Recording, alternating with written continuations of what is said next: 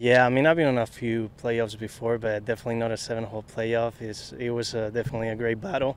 It's just too bad I came, bro came on top. He made a great putt on the 7th hole here on the par 3, and, I couldn't do anything else than congratulate him.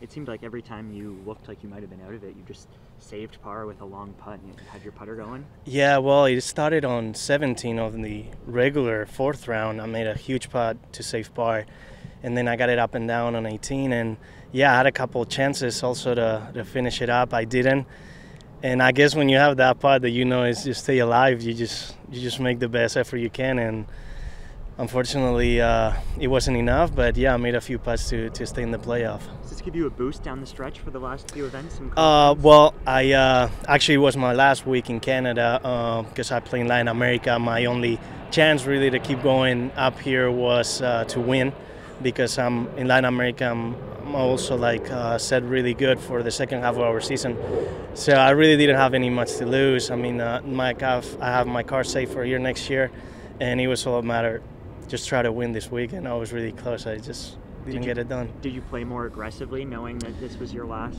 Maybe a little bit of the tee all week. I set the strategy to hit a lot of drivers off the deck just to get myself in position, but at the same time, get much closer to the hole than hitting like a 3-wood or a hybrid.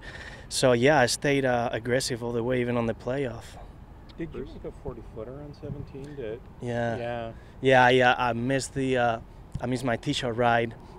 I had a great second shot, almost on my knees, just really shallow shot, and yeah, I put it on the green. I have 40 feet left and made it. So that was huge. I mean, did you ever think that playoff may not end?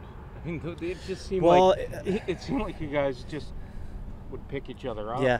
Well, it's just the 2 holes this one is definitely much easier. I mean, I thought for sure birdie was gonna win here, we both made birdie when Adam made par.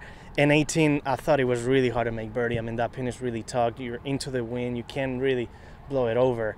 So it was a matter of who makes bogey on 18 or who birdies 3.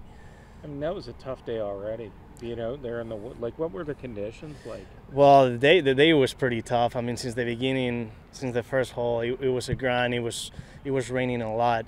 We had a couple of stops here and there where it kind of slowed down, but still rained. And I just try to stay positive and think about everybody's playing on these conditions, and try to do my best. But it was definitely a tough day to play a 4th round. Great, thanks a lot. No problem.